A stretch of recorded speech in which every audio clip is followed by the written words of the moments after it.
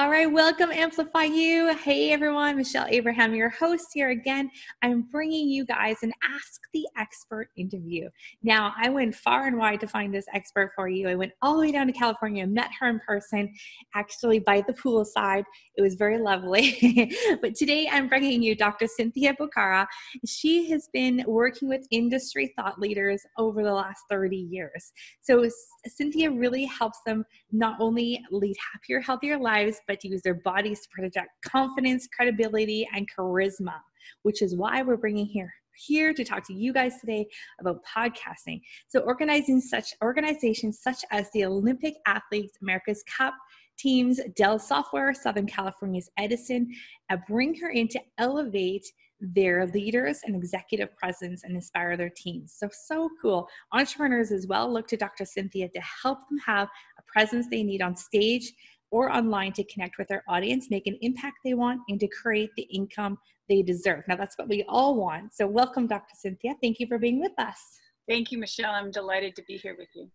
Awesome. Well, it's so exciting what we're going to talk about today. I think you work with so many thought leaders on helping them with their stage presence. So guys, if you've been to conferences, you've seen those guys up on stage, you know the work that they've done in the background. A lot of them have been to Dr. Cynthia for her to help them really get ready for this. So how can you be on stage and be present and be confident? These are the things we're going to talk about today, as well as when you guys go on to shows to be a guest, how can you convey your signature talk in a really great way that's going to lead people back to your show as well. So Dr. Cynthia, let's dive in. Let's tell us a little bit about yourself.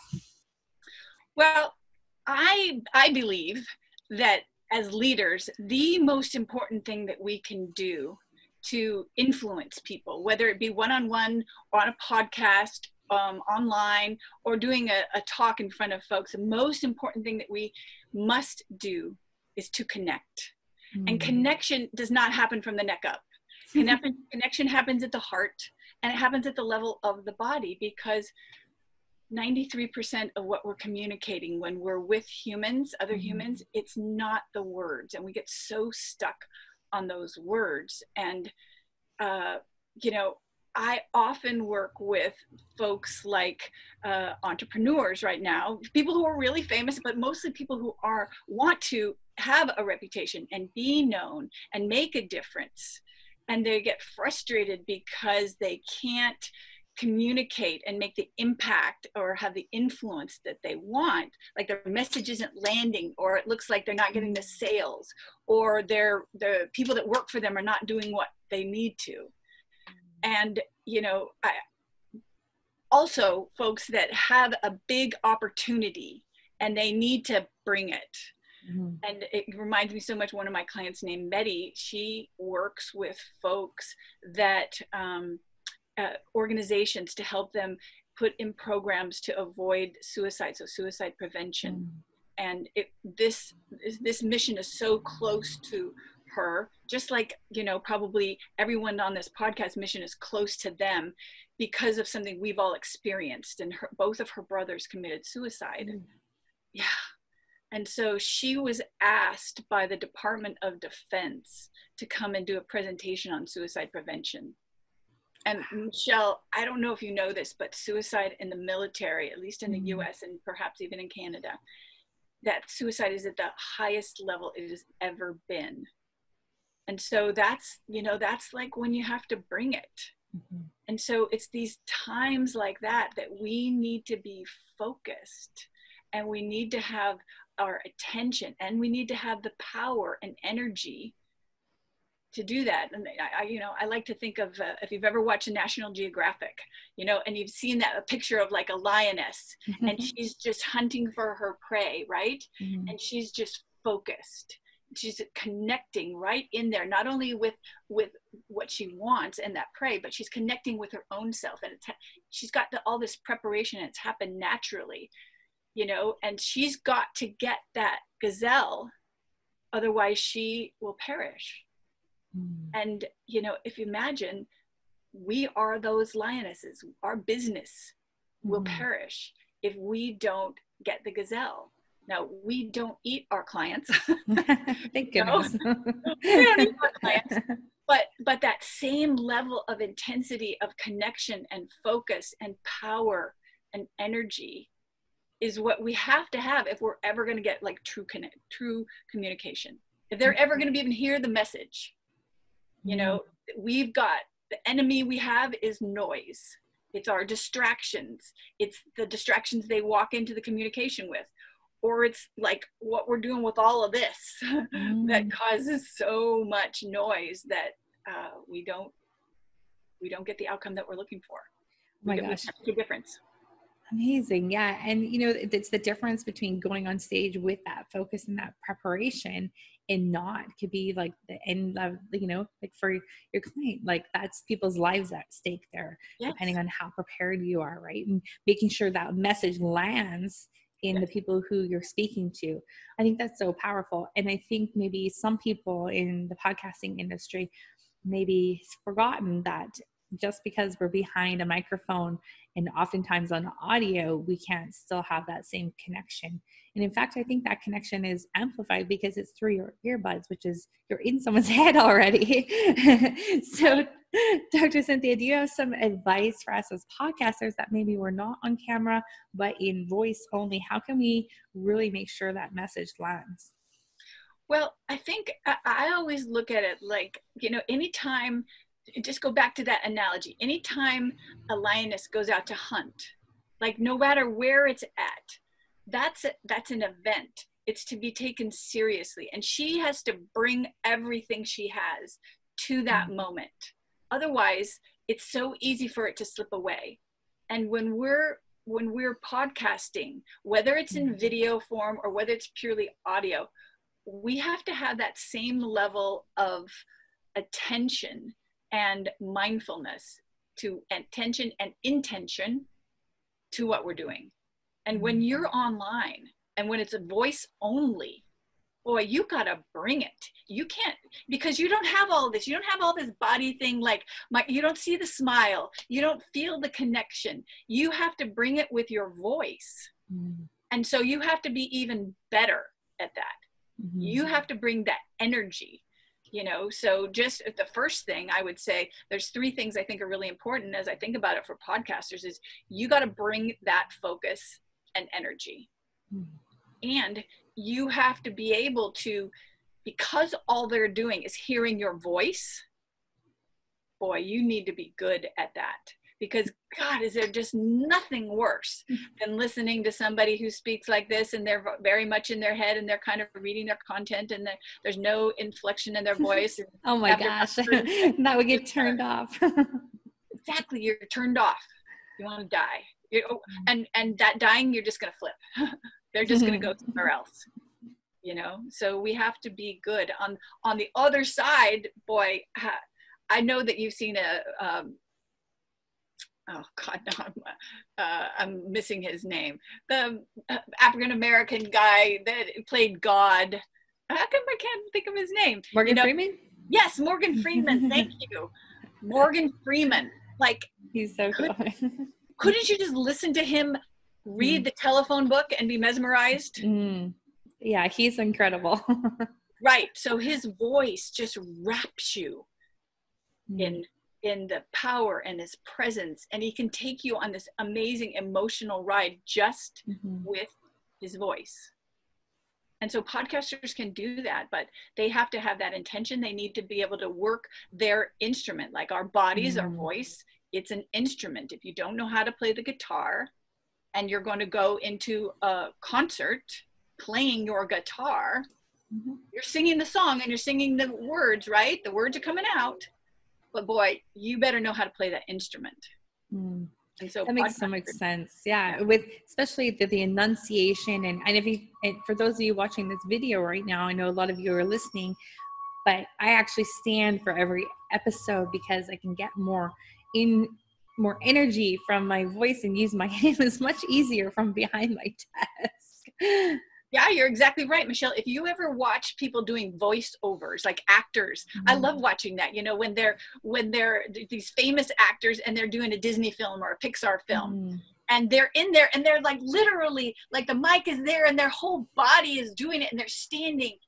They would never, ever think of just sitting behind a desk and trying to animate their voice.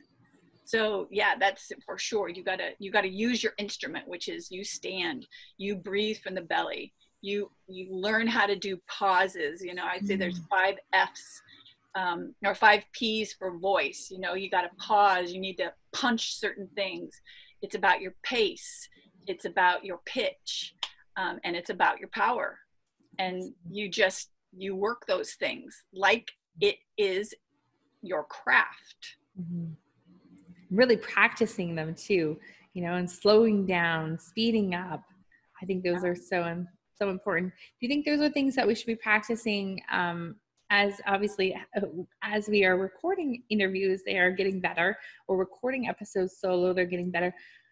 Are those some things that we should be doing outside of our shows as well?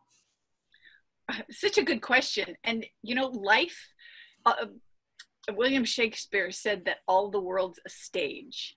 And I always recommend to my clients that they think of every human encounter, every opportunity that you're speaking with somebody is an opportunity to get better at being able to connect and communicate with people. So when you're speaking to your spouse, hey honey, would you get the trash? What about if you just changed it into what I call like a honey voice and go, hey honey, would you mind getting the trash for me, please? Like, connect in there, you know? Nobody wants to be all authority or all playful or only focused. You want to like dance in between those. And so it did sound like you were dancing in that statement. Yeah, you gotta, you know, like use those opportunities as ability to advance your capacity to connect and communicate. I love that. Now we went off a little, I took you on a little bit of a tangent over here. What was number 3? The number 3 was to use your instrument, to use your instrument. Okay. Yes. Yeah. Awesome. Exactly. To like, it is serious. Like use your whole body. It's not just your voice. It's as you mentioned so perfectly, like you stand, you move your body, you move your hands, because it's been shown in research that people with more complicated thinking have more complicated hand gestures. And so it is part and parcel of that communication to move your hands. If they don't see it, it's okay, but it's still, it is like the carrier wave of the connection and the communication. Interesting. Now I'm a head nodder. So for people listening, they can't see my head nodding. And I want to say, and yeah. But I feel like that's kind of interrupting my guests sometimes, or then it's not, then it sounds kind of funny. So what do you suggest that we do to help engage with our guests, like during those moments where you want to say, should we hold ourselves back from doing that, or still connect in that same way as you would in person?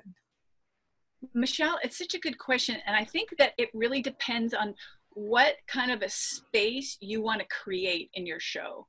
Some people really like that connecting dialogue type of an approach. And so if you listen to somebody like Lewis Howes or Joe Rogan, they're just always bantering back and forth, right? So that's one way. Another way is if you listen to like Impact Theory, he's much more about letting that person just go. You know, and then he'll make an occasional, it's also video, but occasionally he'll ask a question or do something, but he wants to really highlight that person. Right. I would say that as a podcaster, as somebody who is developing their thought leadership, because that's why we do things like this, right? In the final analysis, it's about you. It's about your perspective. They're coming to hear your point of view, and your point of view is conveyed by the people that you have, but it's also conveyed by how you interact with them and the questions you ask that you think are important. You know, and so I think that the best way is to set it up in advance and let your speaker know, let your expert be aware of how you run your podcast. I like this to be very interactive. So I'm going to ask you a question, and then I'm going to expect that you complete a sentence or a thought, and then you take a break so that we can interact and I can follow the thread of what I think my listeners will be most compelled by. That's a great idea. Yeah. And that way, like, 'cause, we have some guests that come on that will, I haven't had this experience, but we edit a lot of shows. So we hear a lot of shows. There's some guests that come on that like will, you ask them a question and they'll run on for 20 minutes and then you're like, okay, that's the end of the show. Thank you. And that makes it kind of awkward. Yeah. And I think, as experts, sometimes we might have a tendency to do that because we're just like, we're so excited about what we know and we want to share it so much, right, and we want to tell everybody. And then, holy cow, it's 20 minutes later. We're used to being on the stage where that is what we do on the stage. Exactly. So, but I believe that if you give people a heads up and say, hey, I want this to be a dialogue and I want the capacity to kind of like take this in a direction that I think is going to be most impactful for my listeners. So, and just let them know, hey, listen, if it turns out that you just get this thought and you just keep going, please don't be offended if I interrupt you. That's a good idea. Because I'm gonna help us stay on track with fine-tuning this to the people that I serve. Right. And then people are not going to say no, and if they do, you just say, well, we're probably not a good fit. Yeah. This might be awkward now then. Thanks. Bye. Yeah, that's amazing. I like that. That's really great advice for, getting prepared for your show. Just some great conversation to have with your guests ahead of the time. And then now let's flip the switch where now our hosts are now going out and being guests on other shows, which often happens. And so we're so used to being in the host role.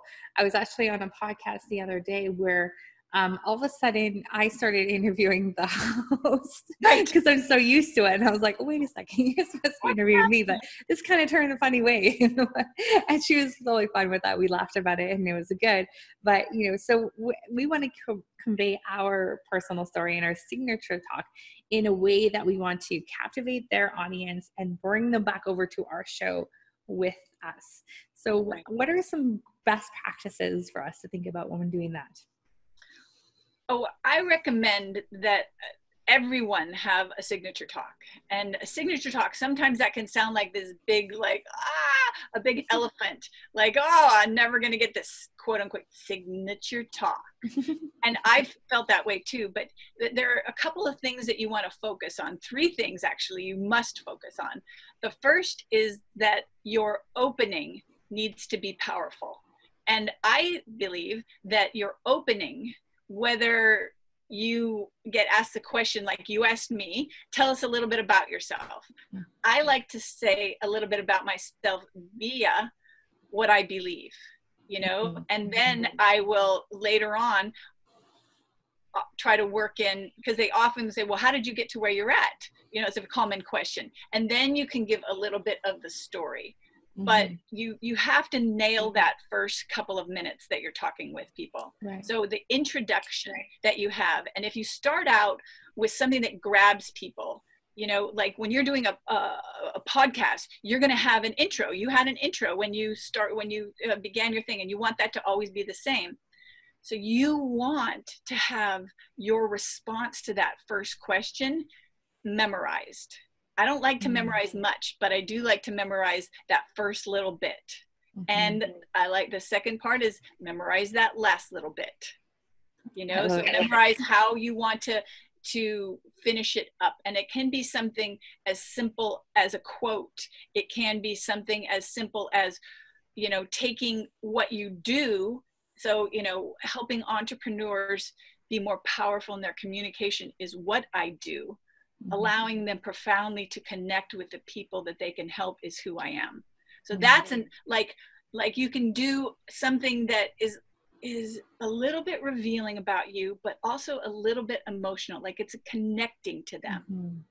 And then the third piece is the sandwich piece. It's like, so you got one piece of bread, and in the middle, you've got everything that's important for you to share with people. It's like your message, your data, your pillars of your process, the 3 key things that they can avoid, or so have that be so that it comes trippingly off of your tongue. And then you can weave that in while you're doing that. So you can make a signature talk be literally 3 minutes, or you can make a signature talk be 90 minutes.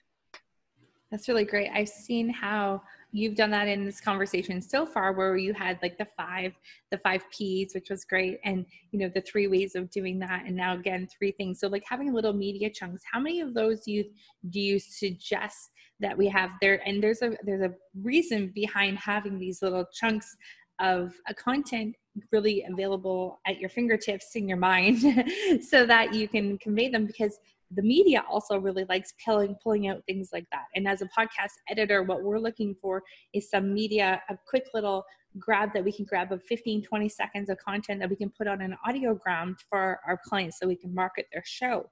So that's a really great thing to have in as a guest when you're on other shows. So what are some other, how many of those should we be having? Well, here's the secret tip.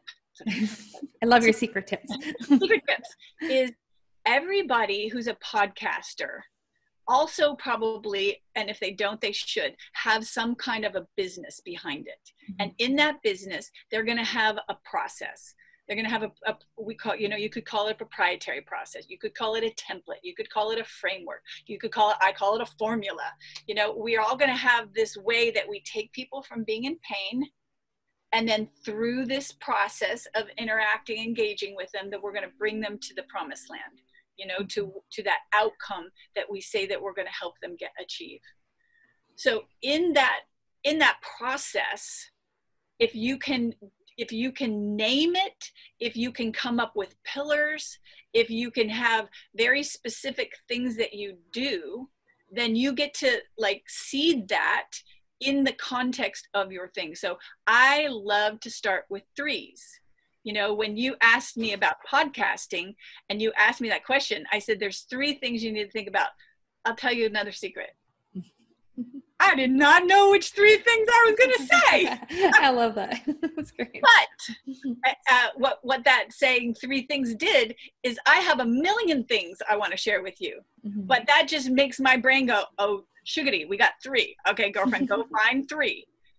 And 3 is enough that it sounds like it is thorough, but it's not too many. At 4, research in the brain says we can hold between 3 and 5 pieces of data in our short-term memory, but really it's 3.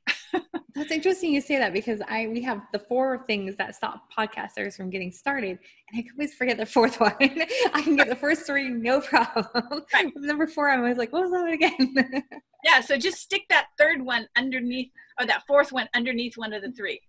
Yeah, so you want to have at least 3 different key points that you want to share with people. And so those are the 3 overarching things that you want. And underneath those, if it's a long podcast, then you can go into a little bit more detail, and particularly when you are doing podcasts and they're not seeing you. So very often when I'm teaching, I'm writing on a board, because my goal is to really have people walk away with something. Mm-hmm. So you want to use some of the adult learning concepts. And one of them is the 3s. Another one is using rhetorical devices. And that can be something as simple as starting your process with the same letter. It's called alliteration. So my process and the stage authority formula is to embody, energize, and engage. And I came up with that because I was like, okay, what can I do that is going to make it land and be sticky, right?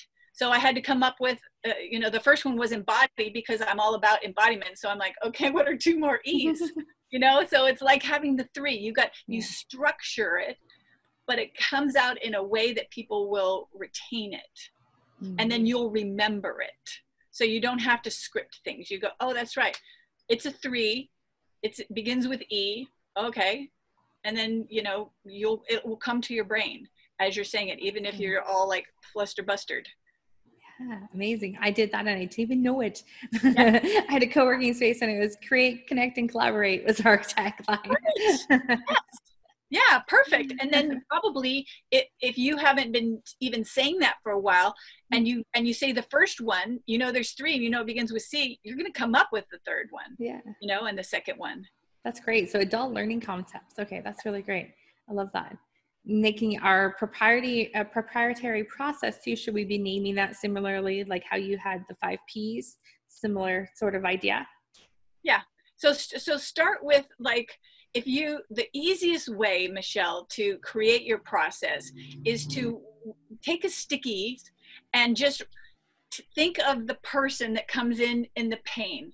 Okay, so I'll talk about Nettie. So she came in, she had been a professional speaker for a long time and she was very successful at it. But every time she went to go speak, she would freak out, and she'd call this other coach that actually referred her to me, and had to get literally walked off the ledge. So she wasn't feeling confident, and she was going to be in front of a room of generals. So how can I get Nettie to being able to just kill it when she goes and speak to the generals? What do I need to do?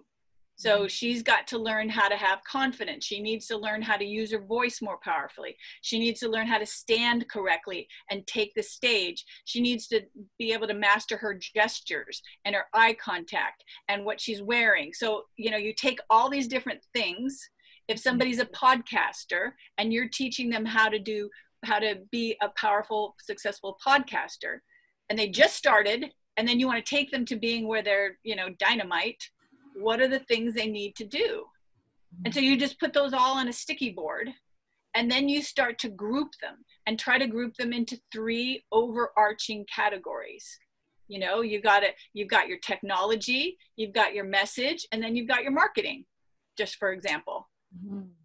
And if you wanted, you could put those into 3 M's, your message, your marketing, and your monetization. Maybe? Monetization, yeah. Monetization, or something for technology that begins with an M, your materials. Mm-hmm.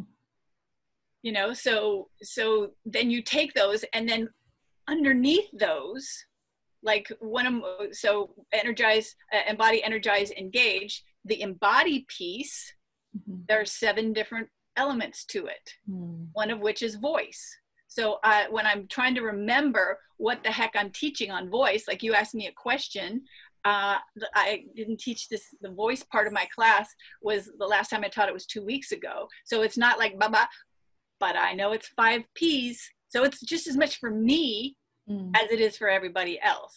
And 9 times out of 10, I'll get all 5, but sometimes I'll just get 4, and then I'll be, and then by the time I've said the 4, the 5th one will come into my head, or it won't. We make mistakes. That's so great. That's a really nice, it's funny. I've had so many people explain how to create a signature talk or how to break down pieces, but the way you just explained it is probably the best I've ever heard anyone explain how to break down things in some really easy chunks and proprietary, make those processes and frameworks in your business for what you do. And that was great. Thank you so much. That was a really good nugget, you guys. Hope you're listening really carefully to Dr. Cynthia. She's full of great knowledge. I love it. And how did you get started teaching people how to have this presence and stage presence in their business? Well, it's really interesting, Michelle, because I have been in healthcare for 30 years. And at one point, my husband and I were able to retire, and we sold our practice and we bought an RV, and we were going to travel around the country with our kids and do homeschooling.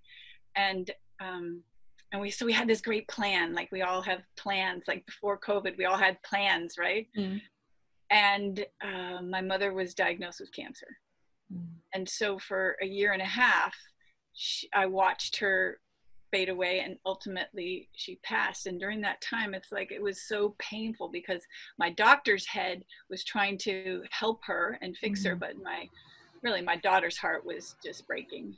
And I remember very clearly at her funeral, she wanted her brother to speak for her. And it was it was really painful for me because I wanted to get up and communicate how much she meant to me. And just as important, I wanted to be able to help the people that were there that loved her kind of process and just celebrate her. And so, they didn't ask me to. And in fact, they wouldn't let me. And part of what was really painful about that is that I had always wanted to be able to be a public speaker. And when I watched my uncle get up there and just do such a beautiful job, it's like in my mind, I'm thinking, if I could get up and speak, then and communicate like that and make a difference for people, then like everything would be handled. Not just because I could, for business purposes or communication purposes, but really the me that would have been able to do that would have been the person that I aspire to be. And so because everything kind of fell apart, that was during the crash, that was 2006. And so all our best laid plans, the economy tanked, and everything that we had worked for 20 years just kind of blew up. We had to go back into practice. And one of the ways that I wanted to get good at was speaking, and to go to companies and do lunch and learns and things like that. And so I thought, okay, well, I know, I'll join a Toastmasters class. And my mother, honestly, ironically, had always been trying to get me to go to Toastmasters. And I hated it because, like, you go there and everybody like, hello, I'm Dr. Cynthia. It's great to be here, and thank you very much. And they're all what I call like snappy doodle, like super polished, and they got their voice going on. Long story short, I really loved the body language part. And being a chiropractor, what I realized, people would come up to me and say, wow, Dr. Cynthia, you have so much presence. And in the meantime, Michelle, you got to know, I was just wanting to throw up like 2 days ahead of time and 2 days afterwards, and for a speech in front of 3 people for 3 minutes. It was like freak-adelic. But then when I just started to learn more about it and realize so much of it comes down to our instrument, down to our body. And that connection comes to our body. It's like, this because you hear that connection in the voice, or that connection with the eye contact, or that connection that you feel when you see somebody standing powerfully, like you feel comfortable, you feel like you can trust them. And so just over the years, it's been a decade now, I've just had the pleasure of working with a lot of really powerful people and helping them go from good to great, or really, honestly, sometimes from great to even greater. And also people who just are just freaked out about speaking. Benefit you guys have as podcasters is, for the most part, it's significantly less terrifying than getting on a stage of, 200 people, or in my case, three people. It sure is a lot less terrifying than being on stage. And this way we get to practice our craft before we do go on stage. That's amazing. That's a great story. Amazing how, the fears that come up when you're about to speak, and, just changing a few things, how much more you can elevate your presence to your audience. It's incredible. Dr. Cynthia, I want to thank you so much for spending so much time with us today. We've learned so many great nuggets from you. I really want our audience to be able to reach out to you. So where can we find more information about what you're doing, what you're up to, how to connect with you more? The best thing that, as I recommended, that everybody should have a signature talk in their pocket, and the elements of the signature talk, whether they do it on stage or when they're being interviewed as a podcast. So what I thought would be helpful for them is I put together a video that goes over how to craft a signature talk. And, the things that you need in it and the flow that you want. And I've got a worksheet with it. And so I put together a little video that I think will be very helpful. So they can get that at stageauthority.com/signature talk. Awesome. That sounds great. You guys, make sure you go check that out. Reach out to Dr. Cynthia. She is amazing. And I would look forward to hearing more of your adventures and going to check out your signature talk and working on my own when I go and speak to other people. I'm always trying to figure out what story to pull out of my head. It would be nice to have a few that I can pick from that are concrete in the processes and how to explain what we do in our business too. I think that's so valuable. So thank you so much for sharing all that with us today. And thanks for joining us. My pleasure, Michelle. You do an awesome job. And I am excited that more people are out podcasting, sharing their message. It's really important now more than ever. Absolutely. I agree. Amplify You. Make sure you follow Dr. Cynthia. Again, it was stageauthorityformula.com/signature talk. Right. Okay. Got it. Awesome. Thank you so much. And we'll talk to you again soon. All right, Michelle. Thank you.